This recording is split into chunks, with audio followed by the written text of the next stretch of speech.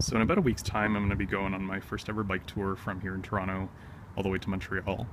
And I've just wrapped up the finishing touches on my hybrid bike to touring bike conversion.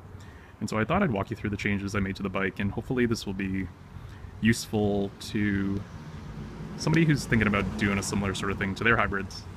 So the first and most major change I made to the bike was putting on these butterfly style handlebars. And I'm really liking these. I've had about a month to test them out, and what I like is that they give you an equivalent position to the previous flat bars that were on this bike out here on the side, but then you also get a number of positions in between. If you wanted to be a little bit more upright, you can hang out back here. A little bit more stretched out, you can be over here.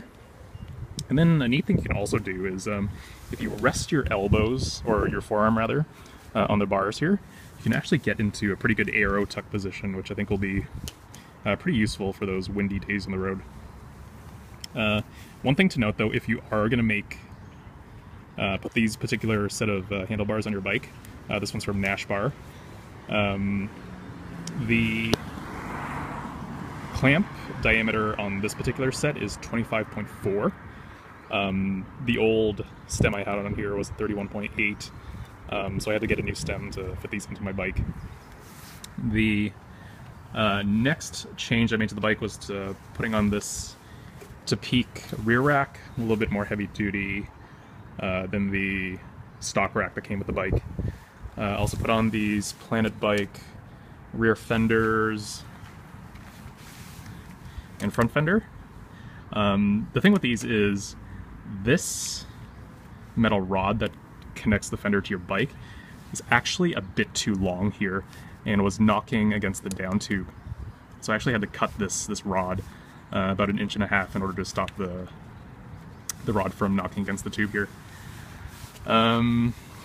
Next thing I did was put on a Tubus Tara front rack, and I actually ordered one front rack from Nash Bar, but it didn't fit my this particular fork. This is a 2013 Giant Escape City, and this one's really great. One thing to note though is if you have the old, or if you have panniers that have this J-hook attachment mechanism, at least my particular set of panniers, the hook is a bit too small to attach on this bottom strut of the rack. So what I had to do was fashion an attachment point here with an old coat hanger and attach it with some hose clamps. It's not the prettiest solution, but it does work and it keeps them on there securely. I know Tubus does make a pannier loop, is what I think they call them, for this particular rack. And I did order one, but the company I had ordered from had sent me the wrong size of pannier loop. It comes in two versions, a 10mm and a 14mm, and they sent me the 10mm by mistake. For the Tubus Tara, you need a 14mm version for this size of tubing. And I didn't have time to order a new one and have it sent to me for the tour, so I had to make do with this DIY solution instead. We also have Shimano SPD pedals on there, and something interesting I did, and I'm not too sure about this decision, is that I put a 11 to 30 cassette. I'd replaced my old 11 to 32 and I put 11 to 30 on here because that's what they had at the shop. So I have a 30-tooth big ring, and having tested the bike fully loaded, going up some pretty steep hills, it is a little difficult to get uphill. I think those two teeth do make quite a big difference.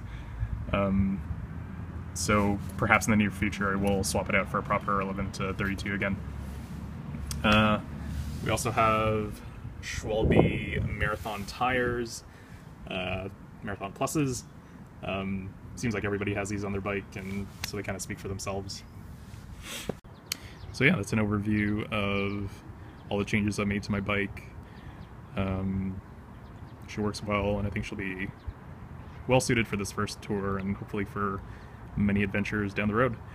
Wasn't quite ready to drop like 2,000 bucks for a long haul trucker or a Kona Sutra, as nice as those are.